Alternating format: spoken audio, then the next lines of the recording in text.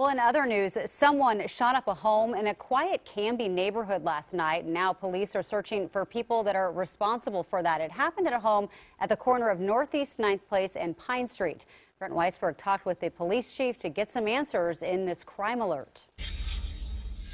The chief of police tell me that his detectives are going to work with officers from the Metro Gang Enforcement Team to try to figure out what actually happened here. We do know that there were 3 people inside this home early this morning when several shots hit it. It's just a nice place to live, nice and quiet. That's why we moved here. Normally, the only thing Denny Baldry hears on a Tuesday morning is the school bus and sometimes the garbage truck going by. I came outside because, like I said, I thought it was something, like we have these power boxes around my property, so I thought that they were kind of popping off or something. A police officer told him to turn around, that there had been a shooting at his neighbor's home. I actually thought it was somebody beating on some steel or something. It appears to be some kind of a semi-automatic rounds that were used. This is a quiet area with families that have young kids. Canby's police chief says this morning's drive-by shooting put lives in jeopardy. We do have evidence here that suggests at least 10 rounds were fired, and several of those rounds had hit the house. For neighbors like Denny Baldry, scenes like this are alarming.